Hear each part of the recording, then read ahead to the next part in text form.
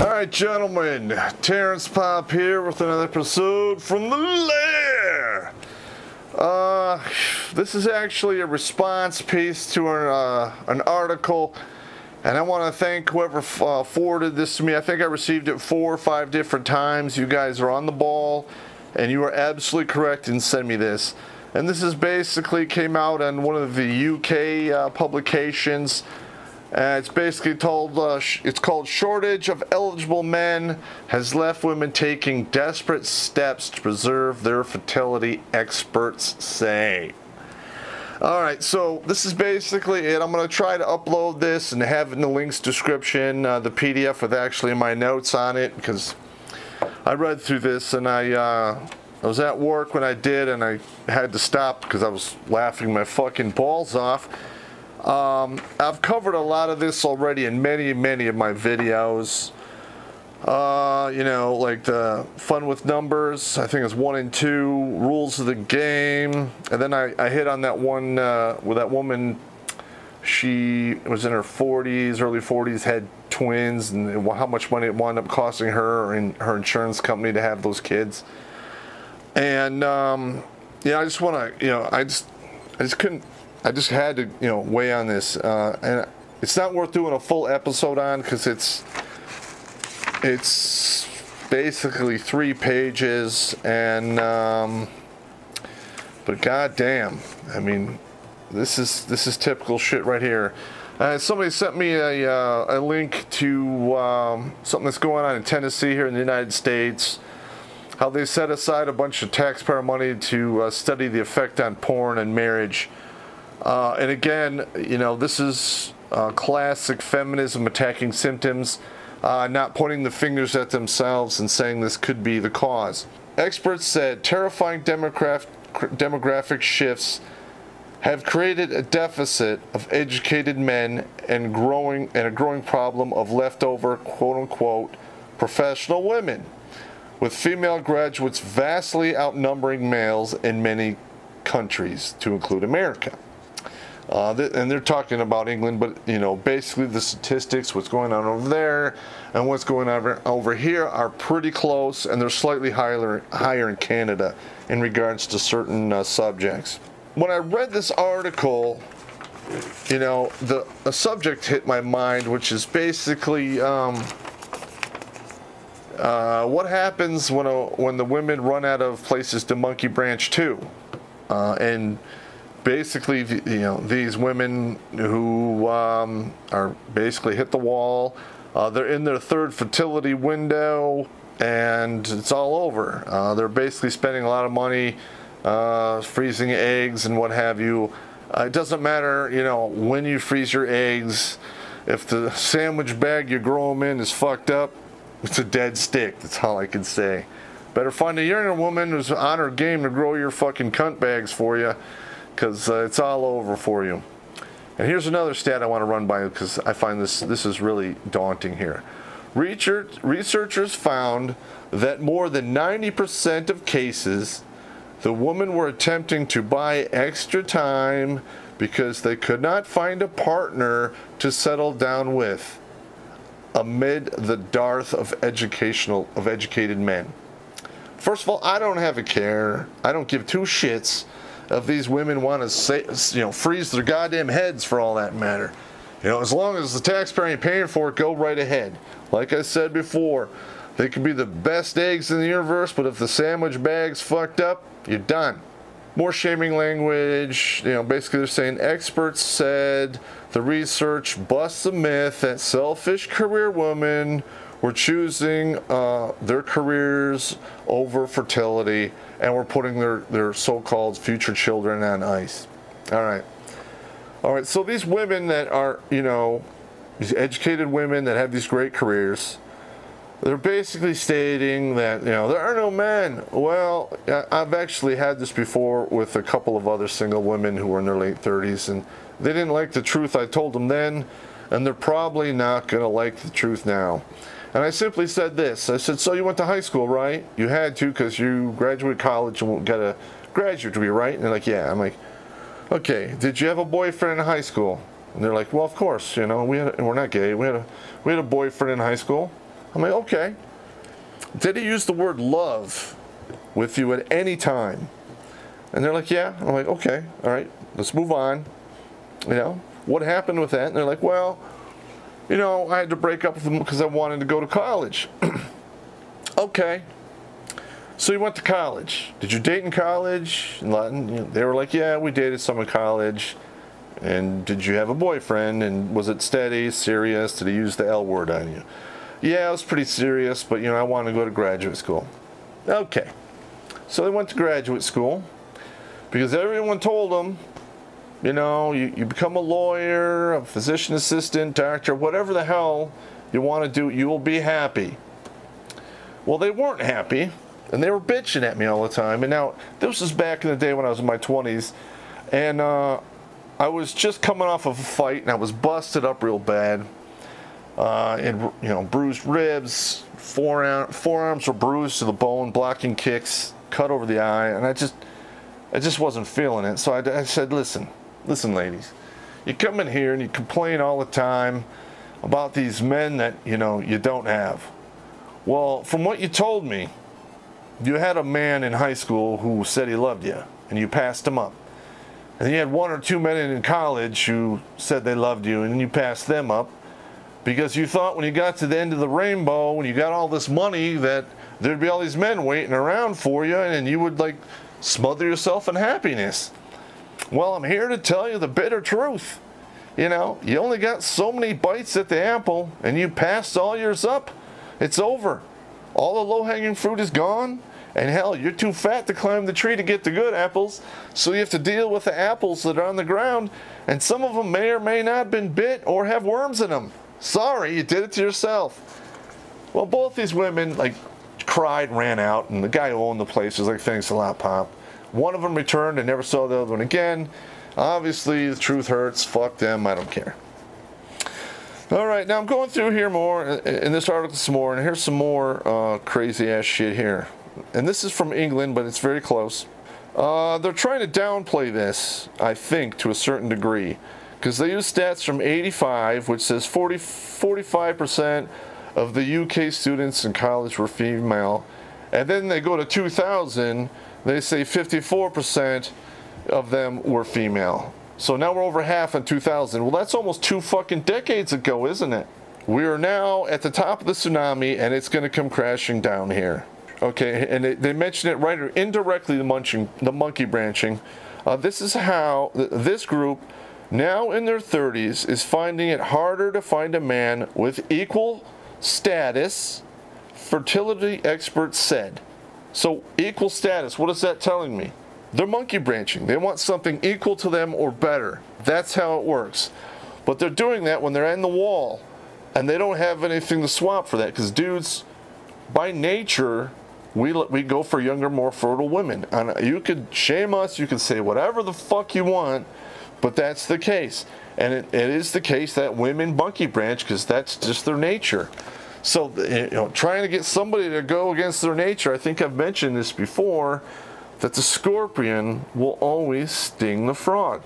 Okay, so basically, the research presented at the European Society of Human Reproduction and Embryology Conference in Geneva, like they need to have that in Geneva, was based upon interviews with women from the United States, England, and Israel. Let's see. But the lead author said similar trends were likely in the UK. No, they are likely. You know, they are, and it's not likely, they are. Because this is going on all over the Western world to a certain degree. Where women are 35% more likely than men to go to the university. All right. And why is that? Because the system we have now is favoring women, punishing boys for being boys, medicating them, tell them it's toxic masculinity, and, you know, the culture's turned against fucking men. And in my opinion, if you have a culture that is weaponizing and one sex and turning the other sex into the villain, in my opinion, that culture and that society doesn't deserve to exist. Because a house divided will never stand. It's written in the Bible, it is what it is. Marcia Inhorn, professor of anthropology at Yale University, said professional women found themselves losing out in the game of quote-unquote musical chairs because there's simply too few men to go around of their same caliber. So there's basically too few men for them to monkey branch to. And they won't go down because it's their nature. Now, I'm going to give a word of warning to you men out there. Women always do this. They always look for the better deal, either equal or better, okay? So if you're with a woman and she makes as much money as you or more, be prepared to be replaced. Or at best, they'll take you on, they'll marry you, or they'll have the kids that, you know, they want, and then they're going to jettison you like yesterday's fucking garbage. Why? Because they can say 3 simple words: I'm not happy, pay me till the kids are 18 or to 26, depending upon the state you're in.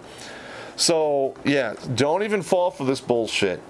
Men, I'm telling you right now, if you have a woman that makes as much money as you or close to what you're making or more, you are fucking expendable and disposable. Accept it now. Okay, she goes on to say there is a major gap. There are literally missing men. There's not enough college graduated men to go around. In simple terms, there's an oversupply of educated women. Well, no shit. I think men have brought this up. The MRAs have brought this up. I think it was like 30 years now, you know, in regards to that. And then 50 years for the fucking fucked up shit in court where you don't get to see your fucking kids. Or you get turned from a parent into a visitor, but called a parent by name only, because 4 hours a month a father does not make. That's a whole other issue. Let's see. China calls them leftover women. Listen, I don't give a fuck about China, okay? I don't give a fuck about them. I don't even give a fuck about Europe. I only give a fuck about America. America's great. Let's see. The former president of the Society of Medical Anthropology said the women interviewed in the study were highly successful, with 81% having college degrees. Great! And they'll fall out of the goddamn gene pool, and we won't have to worry about them in the future. And they did it to themselves. You gotta love the picture here. There's the egg with the artificial insemination. Yeah. Fuck that. See, the anthropologist suggested some women might need to be prepared to compromise some of their standards in order to find love. What she's trying to tell you here is they will lower their standards to have children with you, and then they will cut you the fuck away because they want something equal or better than them. Period. But she also suggested that society should act to increase the number of men going into higher education. My response is the ship has already sailed. How do you unfuck that imbalance? You can't. Alright, first of all, there is no benefit to get married. Period. Maybe you'll live longer to be a slave. Alright? Men are portrayed as the villains. The feminists are saying all men are potential rapists. They bitch about pay, even though, you know, the women bitch about pay, even though men make up, 93% of all workforce fucking deaths. Okay? I mean, fuck, dude. There is no benefit. You get married, you're on the hook for child support for 18 to 26 years, depending upon the state you live in, and you may or may not have to pay the bitch alimony for the rest of your fucking life. So what is the upside on this? The house is rigged, the culture hates you, makes you look like an idiot. There is no benefit other than to work and live for yourself. Don't even buy into the fucking program, because when enough people walk away from the system and say, fuck it, I'm not going to fucking support it with my tax dollars, I'm not going to support it with my money, and I'm certainly not going to support it with my children. So, and what'll happen then? It'll be a bloodbath, which they so richly fucking deserve. It may be, here we go, I love this. Oh, like it's a suggestion. It might be about rethinking the way we approach this, she said. Fuck you. Again, we're bringing up there, most women who are educated would like to have an educated partner. Traditionally, women have always wanted to, quote-unquote, marry up or go to someone more successful or financially well off. What she's basically saying there is bitches like to monkey branch, and it's in their nature. And it's biting them in the ass. they're trying to word it differently, but they're basically saying have kids with men that you that are not equal to you in status or pay, and then get rid of them. Some women are paying a high price for feminism, she suggested. Well, most women are paying a high price for feminism, and that's not a suggestion. Oh my God, this is just pissing me off. Let's see. As a feminist, I think it's great that women are doing so well, but I think there has been a cost that has been paid, she said, warning that many had been left in sadness and isolation. Crazy cat lady starter kit, can you get one? You're gonna love this here. In some cases, women taking part in the in-depth interview said they would be happy to be in a relationship with someone less educated, but felt that they were intimidating to the men who were available, because men know the game. They know they're expendable and disposable, and they're not gonna fucking play. You know, sorry. They're taking their toys and they're fucking leaving the playground, and you can fuck off. Better learn how to team up with somebody of your own sex, or, you know, play solitaire and pet your cats.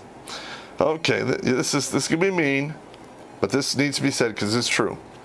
Okay, researchers said that until now, many commenters on egg freezing said that it was driven by a desire to preserve fertility while raising up the career ladder. Good. I'm glad they're doing this. You want to know why? Because I welcome them having the long, very unfulfilling, punishing, cruel sliver of hope that will never be. That's just mean, but fuck it, I don't care. They're trying to assume, or they're trying to state to you that women are putting their fertility on hold. No, they're not putting on hold. When it's over, it's over. You can spend an ass load of money at a very small chance of success and a very large chance of birth defects, injury, and death to you or the children. And that's pretty fucking selfish. You know, this woman, Geeta Narground from the UK, she basically, when it comes to starting a family, it seems there is now a social problem with these women finding men at the same level of education. Again, this is another doctor mentioning monkey branching, which is going to be their downfall, because they're jumping these fucking branches, and they get to the top, and there's nowhere left to go. It's over. They got to go down and get with something lesser than them. And you men don't fall for that, because you're fucking disposable and you're expendable, and you'll wind up paying out your ass and having a life of nothing but misery and fucking heartache. And at best, you'll be like me and watch your kids grow up and fast forward. Okay, here we go. The shaming language. Professor Adam Balin, president of British Fertility Society, said, "We are seeing some big social issues, in particular in some social economic groups, with young men not committing." Shaming language. How about young men discovering it's a fucking fucked up rigged game and they're not playing it anymore? How about that? How about men are capable of logic and reason, and they're like, yeah, this is fucked up. Stick your head in the guillotine. I dare you. Here we go. 1 in 5 women in the UK is now childless by the end of their fertile life, compared to 1 in 10 just a generation ago. There you go. Hopefully we can get that to 1 in 2 or 1 in 1, and we'll just fucking end this shit. All right, they're going on with numbers in the education, blah, blah, blah. Basically now, you know, it's 2/3 women graduating from college and 1/3 men, and that seems like it's going down even further. I can see it in the very near future, in the 5 to 8 years, being 75-25, and that's going to be an absolute travesty. I just can't wait to watch that shit fucking unfold. The gender gap for higher education is now as large as that between rich and poor people, which was described as a worrying inequality by former UCAS Chief Executive Mary Kernock cook. Okay, well, when that gap gets real bad, that means people are going to get so pissed off that they're probably going to take to the streets and take up arms, and it'll be a bloodbath, which, in my opinion, probably needs to happen. The inequality and the straight up corruption and the destruction of of half the population in the eyes of the culture, that deserves nothing less, in my opinion. Let's see. British fertility experts have said the Gulf is terrifying. Oh yeah, you think it's terrifying now? Just you fucking wait. Okay, again, more of this fucking shaming language, telling men that they don't want to settle down, and it's their fucking fault. Again, it's not men's fault. The system is fucking broken. Holy shit, I can't believe they can't see this. So basically, these women are freezing their eggs so maybe they'll feel better, to give themselves a spark of hope that they'll have children down the road. But after 38, getting that shit to stick, the sandwich bag is all fucked up, pretty fucking hard. Here we go. Typically, it costs $10,000 to freeze eggs and keep them in storage for 10 years in the UK.